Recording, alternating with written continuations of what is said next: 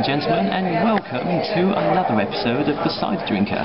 Now, as you can see, I've changed locales here because I'm in my local playhouse pub because it's their cider festival at the moment. So I thought, well, it's also Curry Club at the moment as well, so I thought, well, might as well have a go at some of their ciders.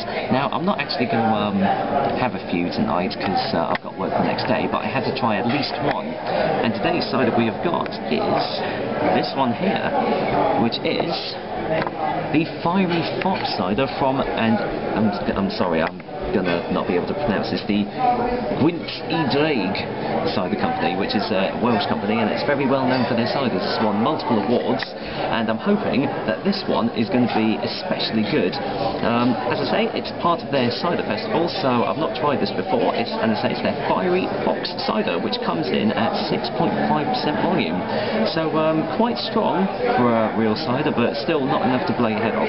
Now then, the tasting notes say that this golden medium cider has a refreshing apple aroma and a smooth, balanced flavour with a fresh, crisp sharpness.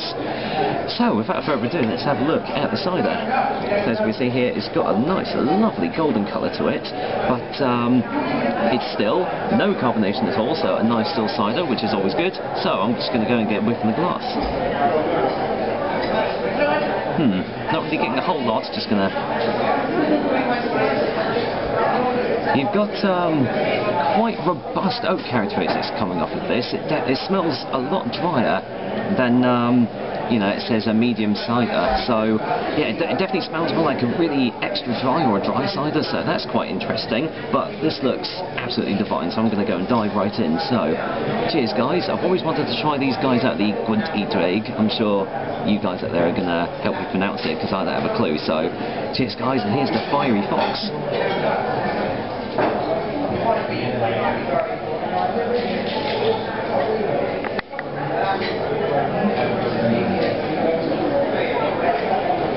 That's not bad.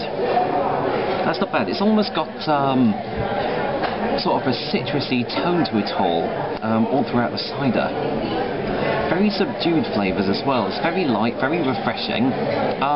Quite sharp on the initial taste, like it said in the tasting notes as well. So yeah, quite a nice sharp initial taste to it. I'm going to go and get a second opinion.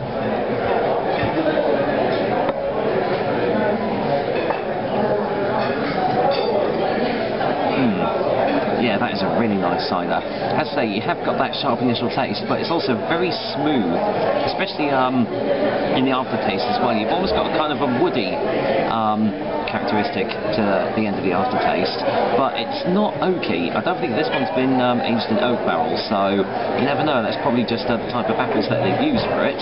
So yeah, I'm pleasantly surprised with this one, and I'm very much looking forward to trying the other Gwynt Y Ddraig, or however you pronounce it, ciders as well. I'm going to cut this one short because obviously I am at a cider festival. I'm not sure if we're allowed filming in this one, so I'm going to get a final taste before the final verdict.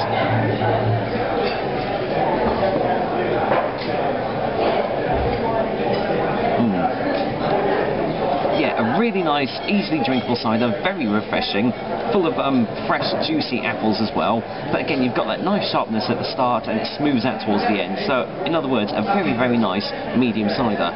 So, for a verdict, I'm going to go and give Gwynt Y Ddraig's Fiery Fox a 7 out of 10. If you are ever at a cider festival and you see this cider, I suggest you go and give it a try, because you won't be disappointed.